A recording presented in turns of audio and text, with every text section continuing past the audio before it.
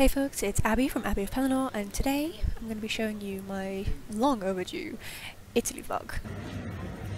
Me and my partner went to Italy back in the summer for his birthday, flying out on the awful Jet2, and it was an amazing time, so I thought I would vlog it and send you guys along. There he is. First up, we went to Rome. And literally the day that we landed, we went to the Colosseum, which was absolutely amazing. So gorgeous. There are so many old archaeological sites in Rome that we didn't get to see them all, but it was so much fun to see some of them. And of course, I found a cat. Next day, and we technically went to a different country.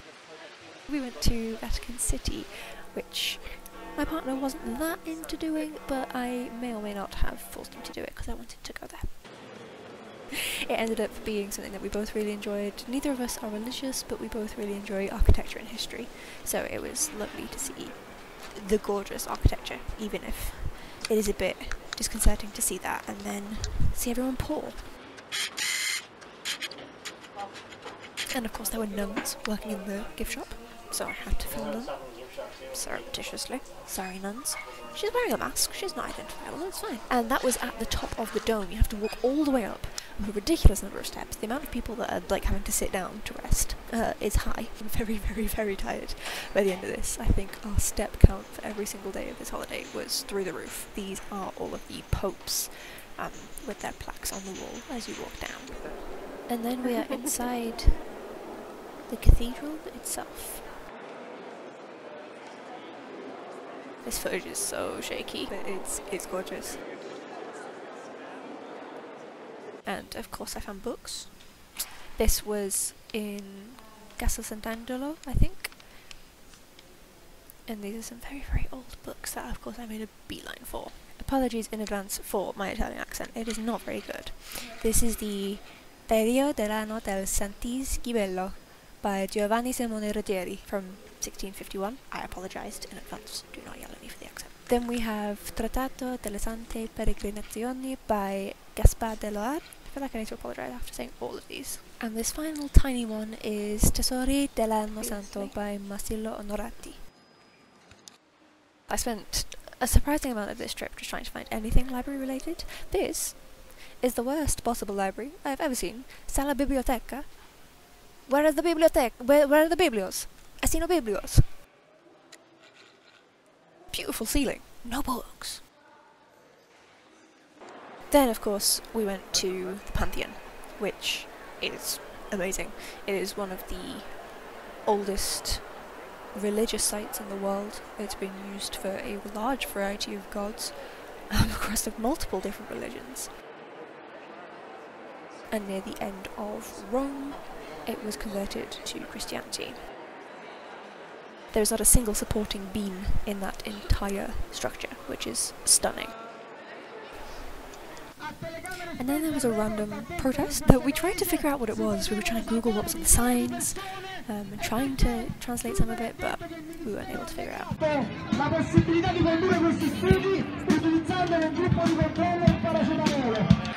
so many cats. All of the kitty cats. This is the area where Caesar was stabbed, and it is filled with the cute little felines. There's another one down there, and over there, and there's one over there. Honestly, the amount of cats in Lago di Torre, Argentina is ridiculous. I was in love. I adore cats so much. Chris is less keen on them, but he went there just to humour me. Unfortunately, we went there later in the day. If we'd went earlier, then we could have actually went into the little cat sanctuary, but no bueno. Hey kitty! Look at this one. And at least Chris got to enjoy some of the architecture that you get to see around here of the various different religious sites. And there's Chris.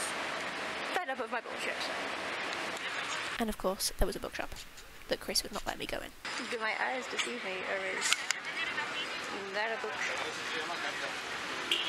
And then we went to Naples. Napoli is the region that I'm most familiar with in Italy. I've been there a few times. We moved out there when I was very, very young, when my dad was in the army, and my mum fell in love. So we went back to visit quite a few times. So of course, if I'm taking my partner to Italy, I have to take him to Napoli. We ended up staying in 2 different places in Campania. But in Naples itself, we went to some of the underground tours. This is through the tunnels that the Greeks dug originally, I believe, and then the Romans took over. The Greeks used it for some sort of storage, I think, and the Romans then lined it with thread-lined cement and used it for water storage. And then once the Romans left, the general populace then just threw rubbish down. When World War II came along, they cemented over that rubbish. That's where they went to hide for their bunkers. And then of course we had to go to Pompeii. This is my favourite place in Pompeii. These gardens were reconstructed from the fossils of the roots from these plants. So this is exactly how it would have been. I adore it.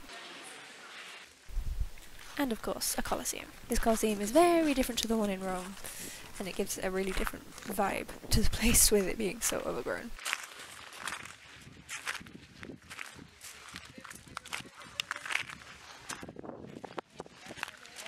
This is the Villa dei Misteri, which is so named for what I'm showing you right now. This, I guess I'll call it a tapestry, which shows entrance to a secret society through some tasks and challenges. We don't fully understand apparently what that is, but it's really interesting. And of course I took him up Vesuvius. Of course I took him up Vesuvius. If you don't know, I've mentioned it enough times, so why don't you? I did my master's thesis on Vesuvius, so I know this volcano like the back of my hand. I went up and down it for a week, as well as having visited it multiple times before. So I was so excited to finally take Chris up to view my favourite volcano. After seeing Vesuvius, we went back into Naples. We went to the Naples National Archaeological Museum, otherwise known as the Museo Archeologico Nazionale di Napoli, and we saw this beautiful miniature of Pompeii. Seeing that after seeing Pompeii the day before was amazing. Okay, so excuse the mess, because we're packing up to leave, with this gorgeous art on the walls and on the ceiling. And then our kind of weird bathroom. And inside is the loo and the bidet. There's glass over the artwork on the walls. And then the little shower in there. And then there is a little balcony out here, but there's building work going on, so we've not been able to use it. And of course I managed to find books in the hotel. This hotel was a mixed experience. It's only from about the 1700s, but it's in quite bad state, partly due to the atmosphere in Acolano, which is where we were staying, and also just because Acolano is quite a poor area. There's no one really to maintain upkeep of this place. That's why they turned it into a hotel, to try and get some income. And so it was beautiful seeing the frescoes on the walls and on the ceilings, this beautiful old building. But they of course had books, so I had to go and find those. And then we went to Sorrento, which has changed massively over the years. Do not recommend going to Sorrento anymore. It is filled with Americans.